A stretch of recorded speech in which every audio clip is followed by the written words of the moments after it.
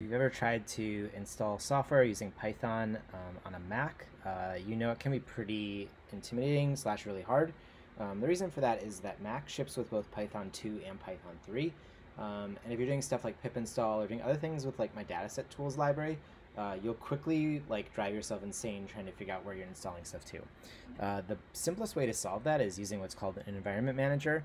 And there are lots of different environment managers, but I'm going to show you one that pretty much everyone uses or everyone is aware of, and it's called Anaconda. So I would recommend setting this up before you install any of the dataset tools or any of the libraries or any of the scrapers. It's just going to be way easier if you sort of follow this process. So let's start by installing this. So the way you do that is you go to anaconda.com, and you're going to come over here and you go to download. And it should auto default to whatever OS you're using. I'm going to give you instructions on how to do this on Macs. I think most of the people that follow me are probably using Macs, but there are instructions for Windows as well. The process isn't that different, although I recommend, I'll post a link to this cheat sheet, but I recommend following this cheat sheet just to make sure, because there are a couple little differences between Windows and Mac usage for Anaconda. So with Mac OS, you're going to download the 3.7 version. You're just going to click this button. I already have it installed, or already have downloaded this package just because it's a little bit quicker. It takes like 10 minutes to download this file, so just be aware of that. But you should download the Python 3.7 version. So let's go ahead and open this. So I'm going to come over to my downloads folder, and I'm just going to open up this person here. And yep, run it.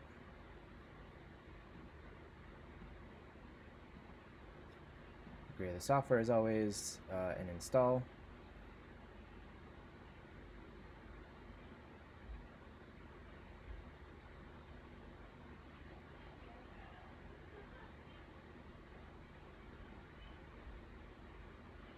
Less than a minute.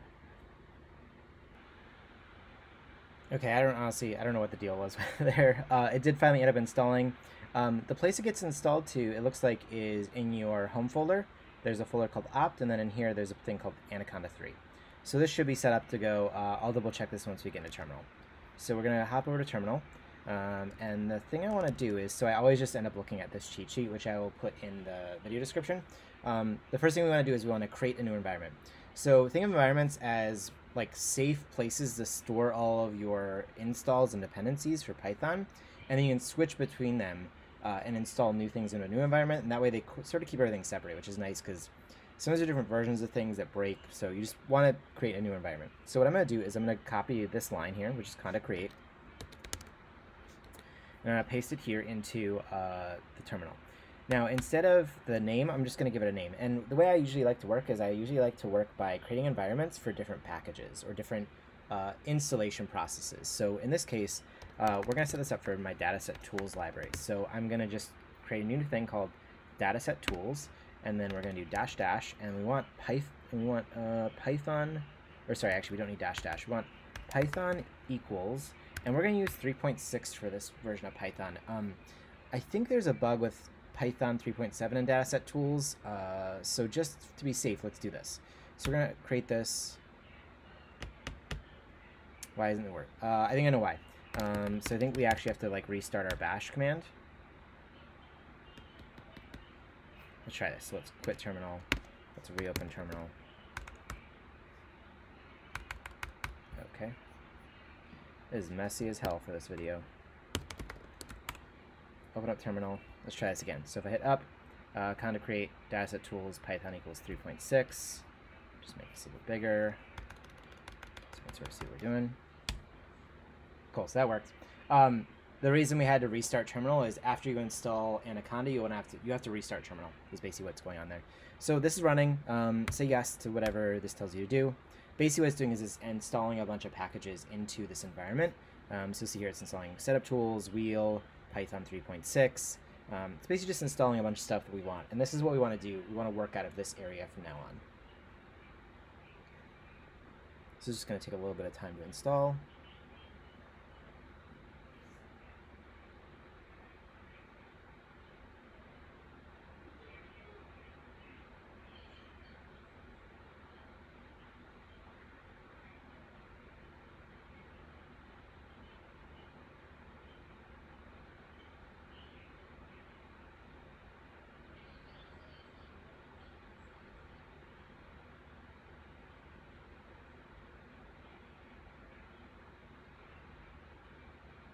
So now we're set up here.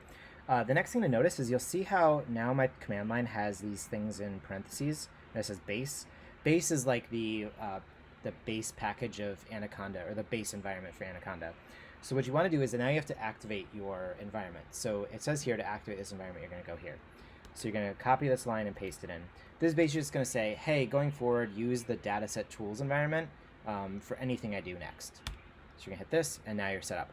So let's go ahead and actually just install some stuff to dataset-tools so I can show you how it works. So we're already in the root folder, so why don't I just go ahead and clone down the dataset-tool library. So I'm just going to clone this to my root environment. You can clone it to whatever folder you want, but you just say git clone, paste this in. Cool, so now we have ls, and if we just cd into dataset-tools, now we're inside the dataset-tools folder. Now here's what'll happen is if you don't install anything or update your, basically if you don't do the pip install step you need, this won't work. So let's just go ahead and try this. Let's say python dataset-tools.py, and then let's just say process type equals resize, and max size is 1024, and the input folder is, so let's just grab a folder of images here. If I have one, actually let's just grab a single image, this will work fine. So if I grab this single image and then I say output is /output/. So this should create a folder, and it should just run on this. Now obviously I haven't installed anything, so I know it's going to break, but I just want to show you what it looks like when it breaks. So you'll see here, no module named NumPy. Now I probably installed NumPy on base before, but now I need to actually install I need to do all my pip installs in this new environment. So anything you've installed outside this environment using pip or conda install won't be installed. So you have to go through that process again. Now for dataset-tools, it's really simple actually. There is a requirements.txt. So all we're going to do is we are going to, actually this line is already here, it says pip install -r and then requirements. So if I'm already inside of dataset-tools, I can just paste in this command. And you'll see now it's installing NumPy.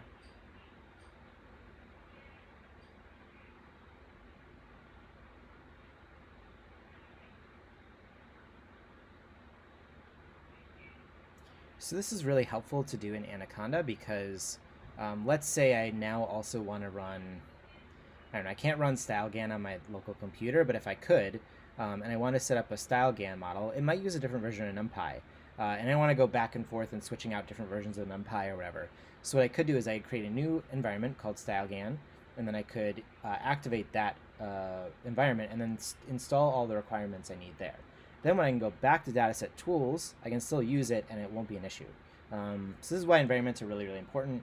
They just help keep everything a little bit tidier, and you won't run into nearly as many issues as you might using other functions. So actually after this, why don't I'll create another environment and we'll download the Instagram scraper.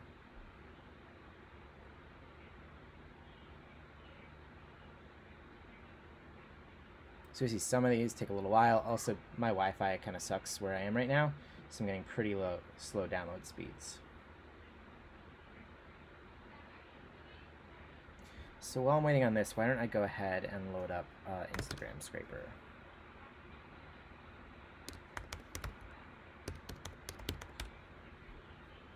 It's this one from RAR Sega. So I won't actually copy this because I don't want this just yet. This is still waiting to finish downloading.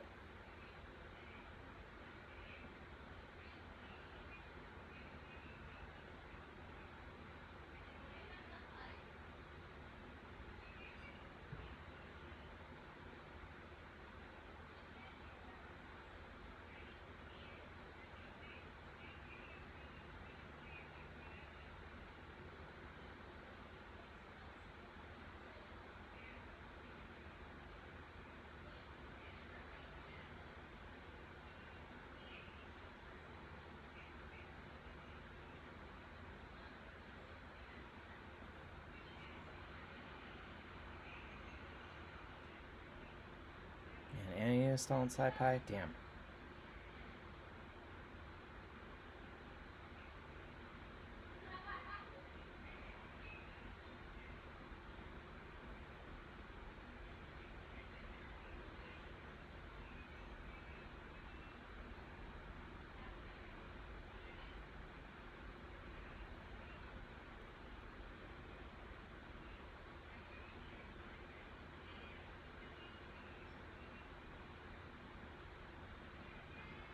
okay, if you're watching this video, you can just skip ahead to when it finishes installing.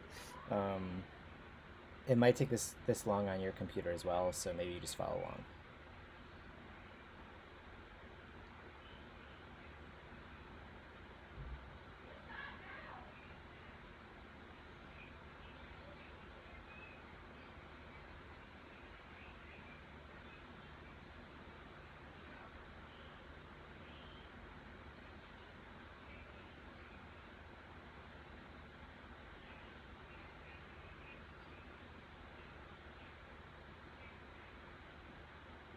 Okay, finally we're finished here. So now if I press up twice, I'll go back to this command and it should run fine now.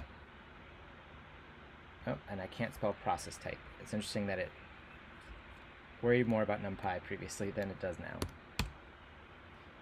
So that probably ran, so if I hit ls, you'll see, let's say, oh, actually,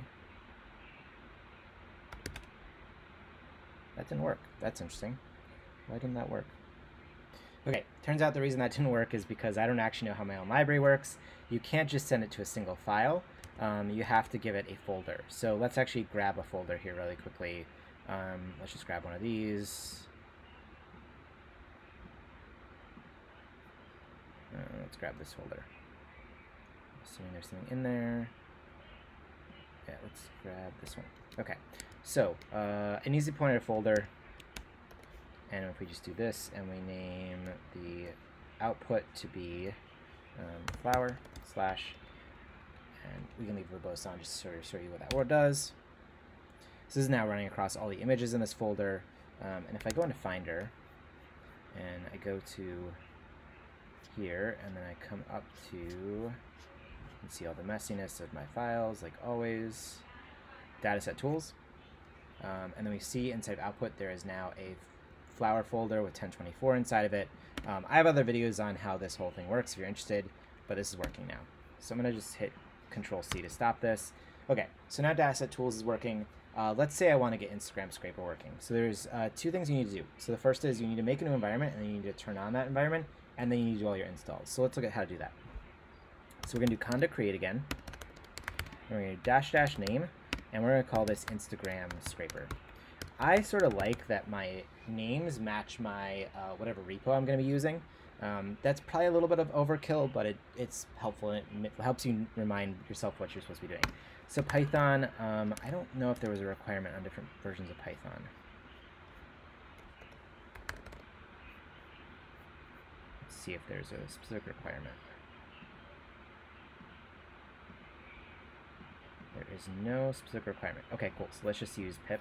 Let's set this to, again, Python equals, and what's the command again? Just Python equals. Okay, so Python equals 3.6. Let's just use 3.6 again. Here I say yes. Now it is going to reinstall a lot of stuff, so it's just helpful to know that. Actually, maybe it just caches it. Anyway, now it's working. So now, remember we are still currently in dataset-tools. What we actually want to do is just switch over to Instagram Scraper. So we're going to copy this and we're going to paste this in. And now remember that even though we're in the environment of Instagram Scraper now, we're still in the folder of dataset-tools. So we're going to go back a folder and we're going to clone down Instagram Scraper. Actually, we don't even need to do that. All we need to do is actually run pip install Instagram Scraper.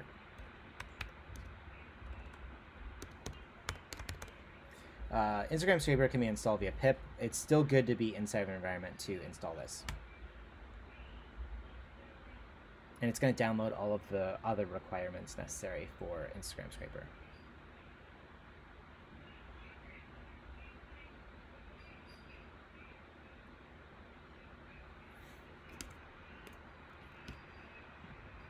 And while that works, I'm just going to remember what I need to call here.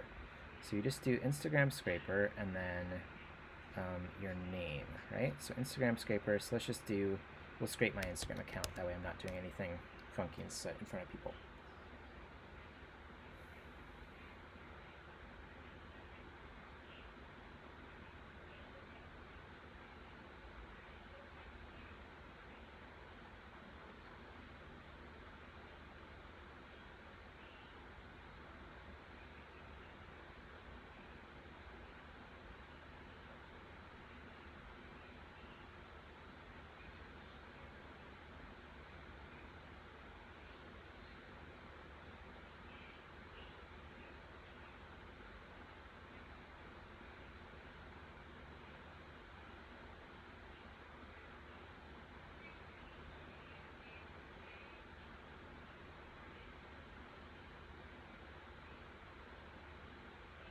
Okay, so now we're set up here.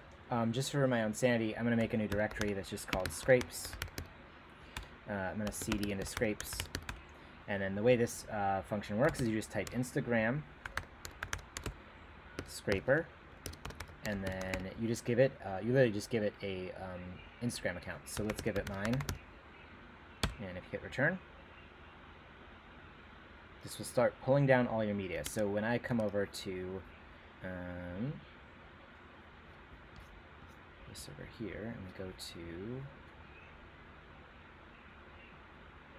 a folder called scrapes, you'll see that in here it's starting to download names. So it's downloaded my avatar, and now it's starting to slowly download image files. It's my girlfriend. It's also my girlfriend. Also my girlfriend. More girlfriend. Okay, there's some artwork. So this is now working. I can just hit Control-C and stop this. But basically, this is how, I don't know, it took me longer than it probably will take you, because I had to actually walk through the steps, but in 20 minutes, you can get set up in good environments and start to scrape up on Instagram. So if you're new to the terminal, I know this is maybe a little scary, but if you just follow my steps, it'll work just fine without any issues. This should get you pretty much all the way there. I have other videos on my YouTube page that show you how to use Flickr Scraper or Google Instagram Scraper or some other scrapers, but having the right environment set up is actually the hardest part. So if you install Anaconda, you'll be like 75% of the way there, and then you can just follow the rest of the videos. All right, thanks for watching.